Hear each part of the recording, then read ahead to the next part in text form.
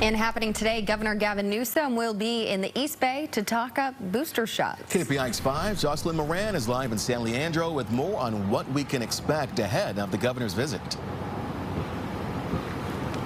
Yeah, well, the race to get more Californians vaccinated continues. Governor Gavin Newsom today is expected to talk on vaccination rates as well as those booster shots. And as a reminder, those booster shots were authorized for the Pfizer, Moderna, and Johnson & Johnson vaccine. Here's what it means for the Pfizer and Moderna vaccine for eligibility. That includes those who are 65 and older, those 18 and older in long-term care settings, people 18 and older with underlying medical conditions, and those 18 and older who work or live in high-risk settings. They're eligible at 6 months or more after their initial series. Now, for the Johnson & Johnson vaccine, booster shots are recommended for those 18 and older and who were vaccinated 2 or more months ago. The governor's visit today also comes after big news from the FDA yesterday regarding the Pfizer vaccine and kids. And in the next 30 minutes, we'll tell you more about how the state is preparing for that if and when the CDC gives the go-ahead. And CBSN Bay Area will be streaming the governor's visit at around 10:30 this morning. For now, live in San Leandro, I'm Jocelyn Moran, KPIX 5. Jocelyn.